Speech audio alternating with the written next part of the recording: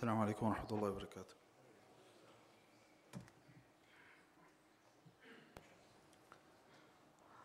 الله أكبر الله أكبر الله أكبر الله أكبر. أشهد أن لا إله إلا الله. أشهد أن لا إله إلا الله.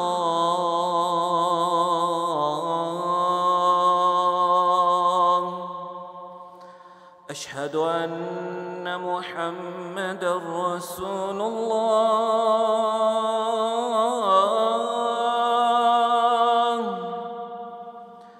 أشهد أن محمدًا رسول الله.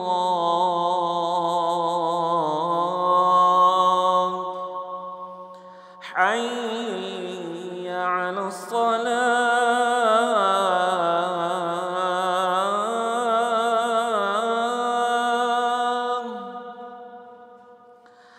حي على الصلاة.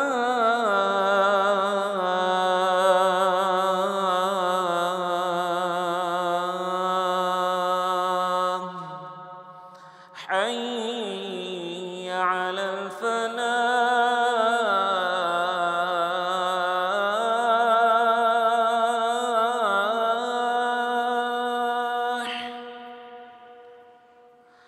حي على الفلاح.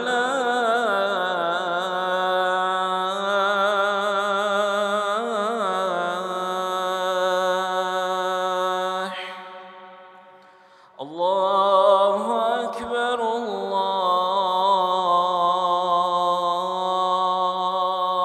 الله أكبر. لا إله إلا الله.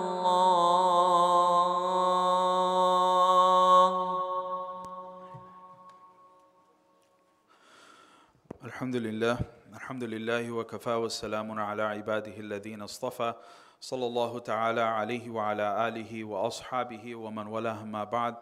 فقد قال الله تعالى في القرآن المجيد: أعوذ بالله من الشيطان الرجيم، بسم الله الرحمن الرحيم.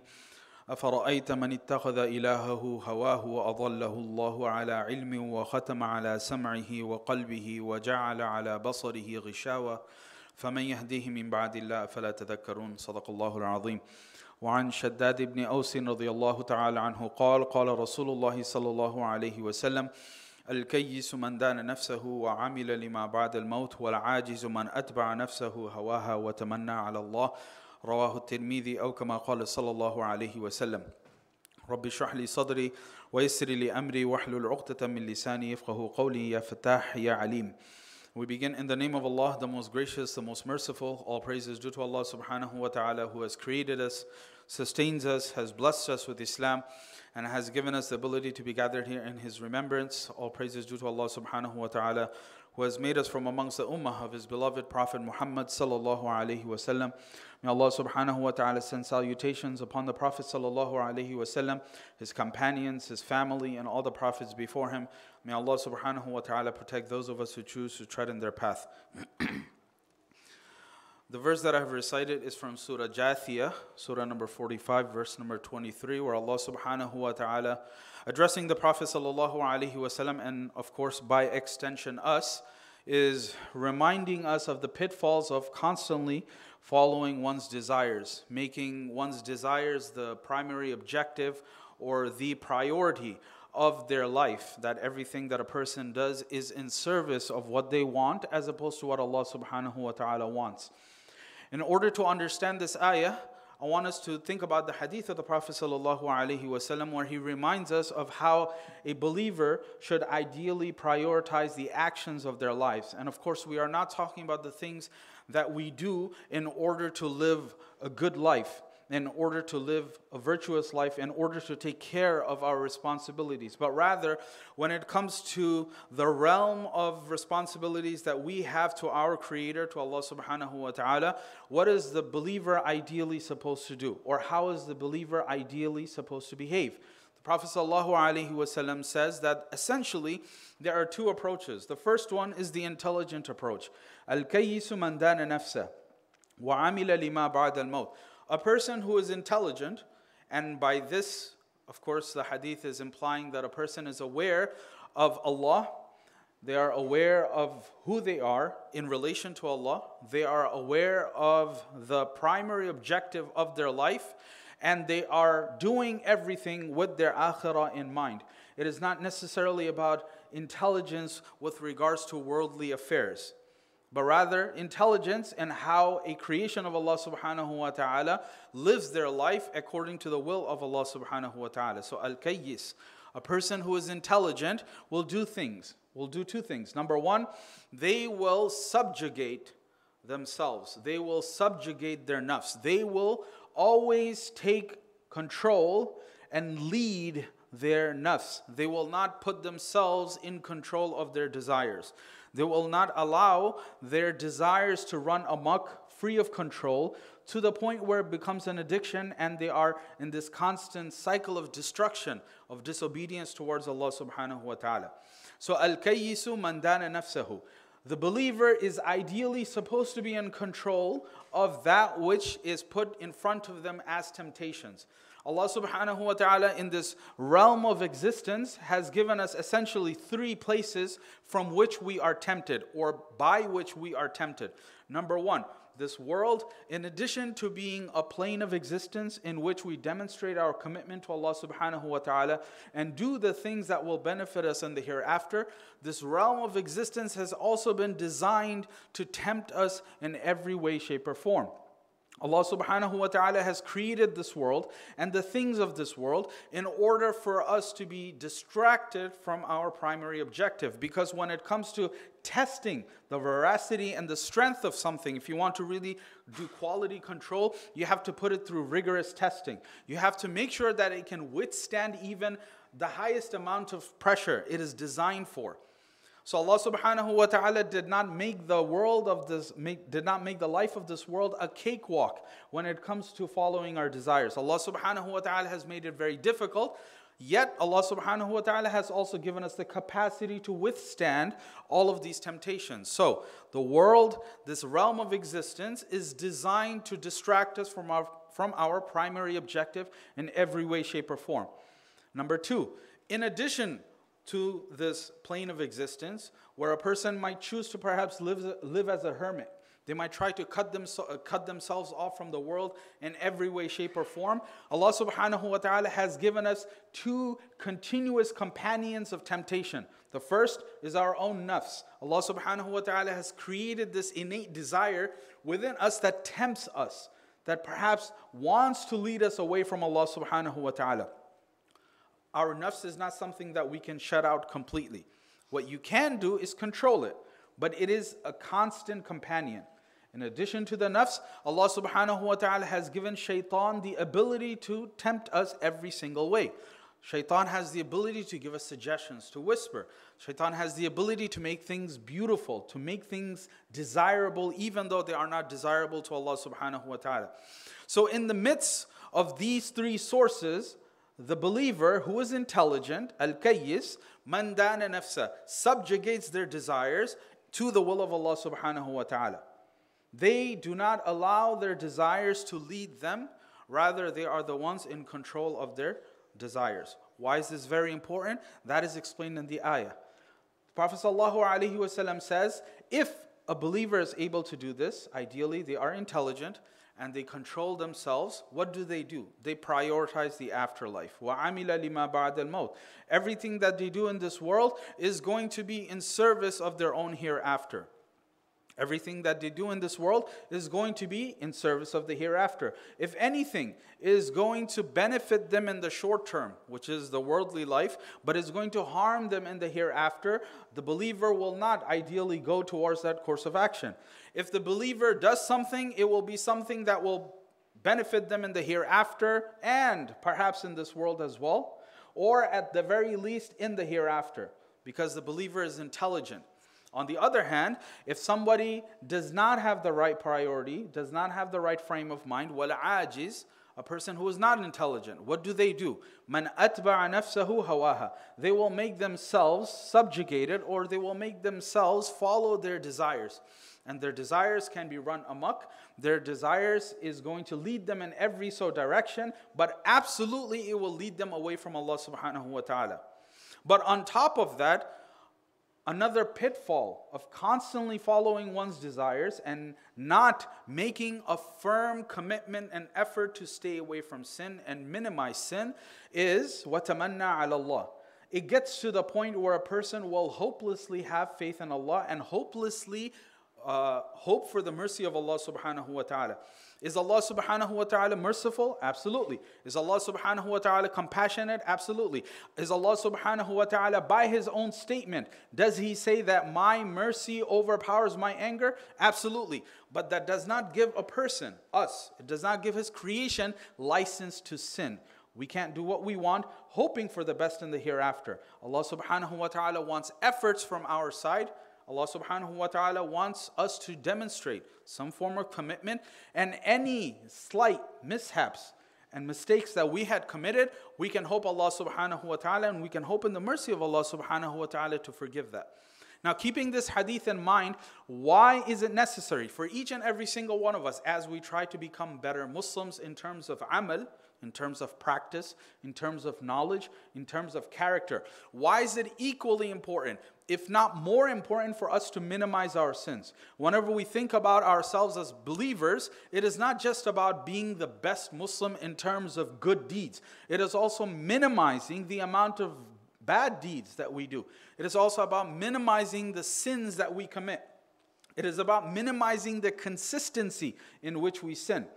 It is absolutely critical for a person to make sure that what they do on a daily basis is focusing equally on worshiping Allah, obeying Allah, but also equally on not disobeying Allah. Right? Many a times we think that our good deeds will wipe out our bad deeds, or it will even them out. It will balance them out. So we might think along the lines of, what's the problem if I watch these things? Or what's the problem if I use my eyes in this way? What's the problem if I listen to these things? What's the problem if I say these things?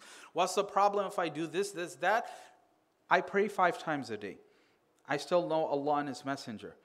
Because you cannot have those two things coexist and expect your good deeds to benefit you in the long term. Allah subhanahu wa ta'ala reminds us in this particular verse of Surah Jathiyah, Surah number 45, verse number 23. The Prophet sallallahu alaihi wasallam is being addressed. أَفَرَأَيْتَ مَنِ اتَّخَذَ إِلَهَهُ هَوَى. That, O Prophet, did you see the person who has taken their desires as their God? Right? A person who has taken their desires as their God. What does it mean by this? Allah subhanahu wa ta'ala could have phrased this particular ayah in another way, in many other ways. Allah could have just said, can you see the person? Do you see the person who follows their desires? But Allah said they had made their desires their God. And what do we consider within the definition of God? Somebody who is worthy of absolute obedience. So a person without filter, without any resistance whatsoever, whatever they wish to do, they do. أَفَرَأَيْتَ مَنِ اتَّخَذَ إِلَهَهُ هَوَى. The only one, the only being who is worthy of absolute fealty, absolute obedience is Allah. Absolute commitment is Allah. Even our parents, who have been afforded the highest stations of respect and honor in this world, and as a consequence in the hereafter as well, you are permitted to disobey them if it means to disobey the Creator. If the command of your parents, if the suggestions of your parents mean that a person is going to disobey Allah, then you are permitted in those instances to disobey your parents. Allah subhanahu wa ta'ala is the only one who is worthy of absolute obedience. If a person unwittingly, without resistance, follows their desires become their object of worship. Imam Ghazali rahimahullah mentions that when it comes to worshipping idols, we don't only have to think of idols as made out of wood and stone and physical objects. A person can be in worship of their ego. They can be in worship of their wealth. They can be in worship of their knowledge. They love the fact that they know, and they love the fact that they can show that knowledge. You are in worship of something else other than Allah. That is the meaning of taking your desires as your God. Anything that you wish to do, you do. أَفَرَأَيْتَ مَنِ اتَّخَذَ إِلَهَهُ هَوَى. Now Allah subhanahu wa ta'ala is drawing our attention to this type of individual. Why? Allah wants us to remember and realize the pitfalls of consistently following our desires. What happens if a person realizes too late or is never given the chance to realize that they have been drifting from Allah for so long? Is there any way back? At some point, Allah subhanahu wa ta'ala Himself will not give you the means to come back to Him. And that is absolutely dangerous, because it can happen without us realizing, without us actively monitoring ourselves, disciplining ourselves. أَفَرَأَيْتَ مَنِ اتَّخَذَ إِلَهَهُ هَوَى. A person who has made their objectives, who has made their desires their God, literally their entire identity is perhaps based on how they feel, is based on what they want to do. What happens? وَأَضَلَّهُ اللَّهُ. That's the first step towards destruction. وَأَضَلَّهُ اللَّهُ. Allah lets them knowingly go astray. Allah subhanahu wa ta'ala is aware of everything. Just because a person is drifting away from Allah doesn't mean Allah, na'udhu billah, is unaware of that. Allah knows that this person is moving away from Allah. But at that particular time, you still have some agency. You still have the capacity to think that I'm doing something wrong. When a person sins for the first time, and this is a new sin, in other words, you've never done it before, there's an inherent sense of guilt and shame that follows that. A person is very, very aware of the fact that they have done something wrong. But what happens when it becomes a habit? What happens when it becomes an addiction? Allah is not even on the list of things that you might think about. It might not even cross your mind. But in the very beginning, even though you are disobeying Allah, that fitrah is still speaking to you. You're still reminded of the fact that you have done something wrong. Allah subhanahu wa ta'ala has created mechanisms, either environmentally or within ourselves. Environmentally through amr bil ma'ruf, nahi anil munkar, good company, things like that. And within us through our fitrah of mechanisms that remind us if we are going off track. It's like your lane assist in your cars. If you're drifting, it blinks or it beeps or whatever it is, it reminds you that, okay, you should get back on track. Allah subhanahu wa ta'ala starts letting a person go astray. وَأَضَلَّهُ اللَّهُ عَلَىٰ عِلْمٍ. Allah subhanahu wa ta'ala starts letting a person move away from Him. The further you are away from the mercy of Allah, the more susceptible you are to the temptations of shaitan. Eventually, you create the circumstances of your own destruction. So what's the next step? Allah has let you move away from His mercy. What's the next step? وَخَتَمَ عَلَى سَمْعِي وَقَلْبِي. Allah subhanahu wa ta'ala seals their ears. And Allah subhanahu wa ta'ala seals their hearts. وَجَعَلَ عَلَى بَصَرِهِ غِشَاوَةً. Allah subhanahu wa ta'ala places a veil over their eyes. What does it mean? It means that when a person hears good advice, sincere advice, when a person hears somebody being concerned for them, when a person hears the direct words of Allah subhanahu wa ta'ala, the direct words of the Prophet sallallahu alaihi wasallam, it does not register. It does not register as something important, as something that is worth listening to and following. وَخَتَمَ عَلَى سَمْعِهِ. Because ultimately what divided or what created the Sahaba and everyone else? Because both groups, both believers and non-believers at the time of the Prophet ﷺ directly heard revelation from the mouth of the Prophet ﷺ. What divided them? One listened and one just heard. وَجَعَلَ عَلَى وَخَتَمَ عَلَى سَمْعِهِ وَقَلْبِهِ. Allah subhanahu wa ta'ala seals off the hearts. Allah subhanahu wa ta'ala seals off the ears. You can listen to all of the lectures. You can try to give nasiha to somebody to the best of your ability. But if a person is not enabled to really, really take in what Allah has meant for them to do, it doesn't affect them. Allah seals off the hearts, which means you are not even tempted to think about what is right. You don't think about your akhirah. You don't think about the long-term consequences of following your desires, of consistently sinning and disobeying Allah subhanahu wa ta'ala. وَخَتَمَ عَلَى سَمْعِهِ وَقَلْبِهِ. Allah subhanahu wa ta'ala has shut off two avenues through which you can actually be reminded of Allah. And then, وَجَعَلَ عَلَى بَصَرِهِ غِشَاوَةً. There's a metaphorical veil over your eyes.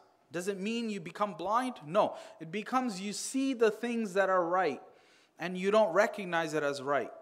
You see things that are considered to be moral by the standards Allah subhanahu wa ta'ala has created, and you consider that to be immoral.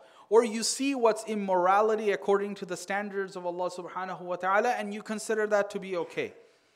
You don't have the capacity to think anymore. وَجَعَلَ عَلَى بَصَرِهِ غِشَاوَةً. You don't have the capacity to think, you don't have the capacity to see, and you don't have the capacity to listen.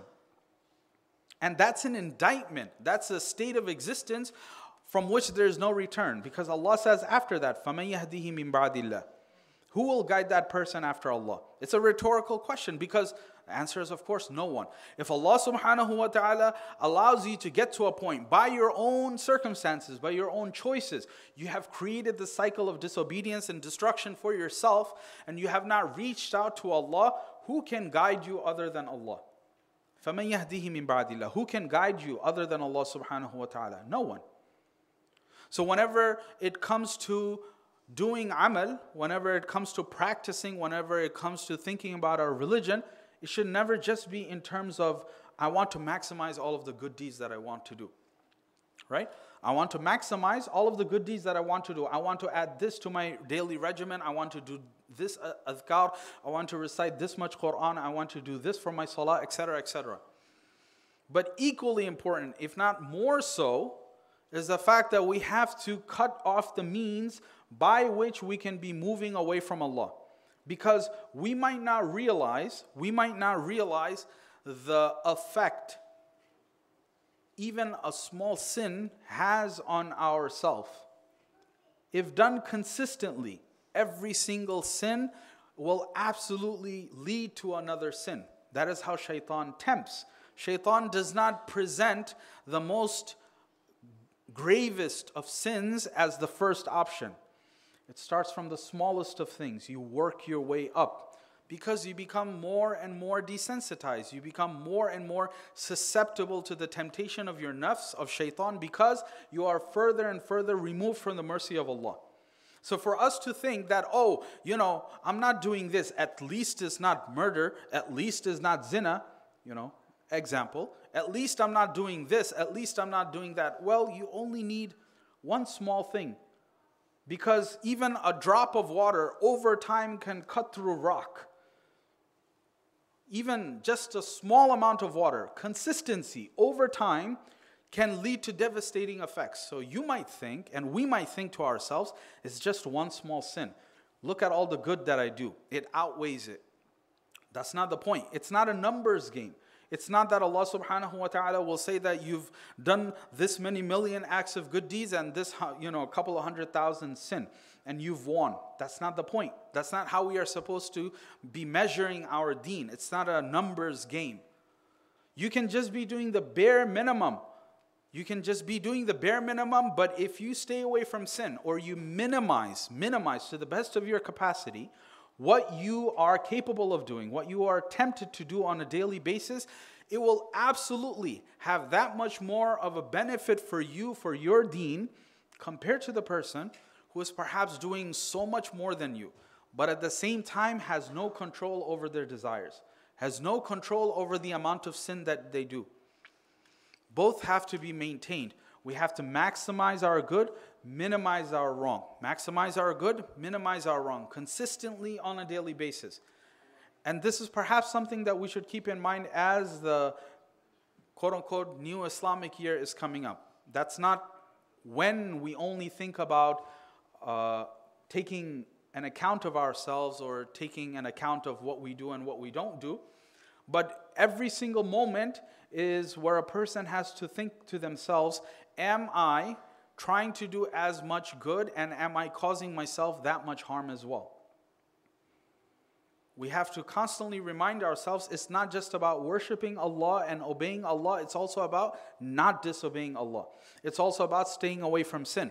Amar bil ma'ruf, nahi anil munkar. That's why it is a pair. It goes hand in hand. It is not just about talking about virtues. It is not just about telling people to do good. It is also equally important to remind ourselves and the people around us of staying away from sin, because it has an adverse permanent effect. For the believer, permanency when it comes to thinking about our existence is not just this world. We don't want anything to impact our akhirah.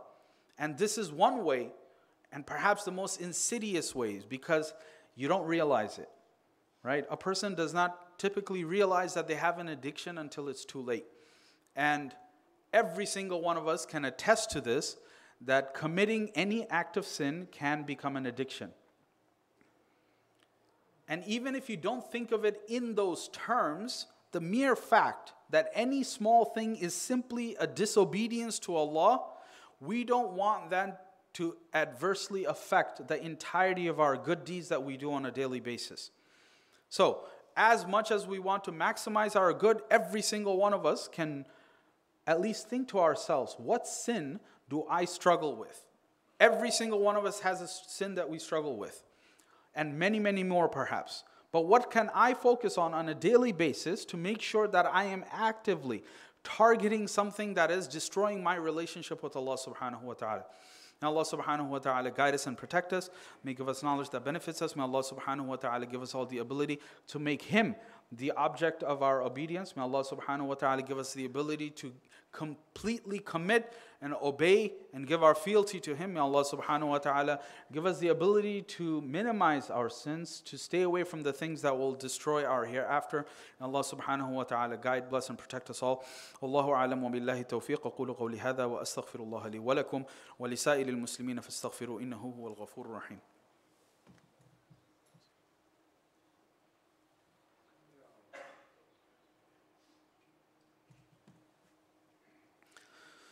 الحمد لله نحمده ونستعينه ونستغفره ونعوذ بالله من شرور أنفسنا من يهد الله فلا مضل له ومن يضلله فلا هادي له ونشهد أن لا إله إلا الله وحده لا شريك له ونشهد أن سيدنا ومولانا محمدا عبده ورسوله أرسله بالحق بشيرا ونذيرا بين يدي الساعة من يطع الله ورسوله فقد رشد ومن يعصيهما فإنه لا يضر إلا نفسه ولا يضر الله شيئا. أعوذ بالله من الشيطان الرجيم. إن الله وملائكته يصلون على النبي يا أيها الذين آمنوا صلوا عليه وسلموا تسليما. اللهم صل على محمد وعلى آل محمد كما صليت على إبراهيم وعلى آل إبراهيم إنك حميد مجيد. ربنا آتنا في الدنيا حسنة وفي الآخرة حسنة وقنا عذاب النار. رب ارحمهما كما ربياني صغيرا. ربنا لا تزغ قلوبنا بعد إذ هديتنا وهب لنا من لدنك رحمة إنك أنت الوهاب. ربنا هب لنا من أزواجنا وذرياتنا قرة أعين واجعلنا للمتقين إماما. اللهم إنا نسألك الهدى والتقى والعفاف والغنى. اللهم أعنا على ذكرك وشكرك وحسن عبادتك. اللهم اكفنا بحلالك عن حرامك وأغننا بفضلك عمن سواك. اللهم إنا نعوذ بك من الهم والحزن والعجز والكسل والجبن والبخل وضلع الدين وغلبة الرجال. اللهم أعز الإسلام والمسلمين. اللهم انصر الإسلام والمسلمين. اللهم انصر من نصر دين محمد صلى الله عليه وسلم واجعلنا منهم واخذل من خذل دين محمد صلى الله عليه وسلم ولا تجعلنا منهم. عباد الله رحمكم الله. إن الله يأمر بالعدل والإحسان وإيتاء ذي القربى وينهى عن الفحشاء والمنكر والبغي يعظكم لعلكم تذكرون. فاذكروني أذكركم واشكروا لي ولا تكفرون. أقم الصلاة.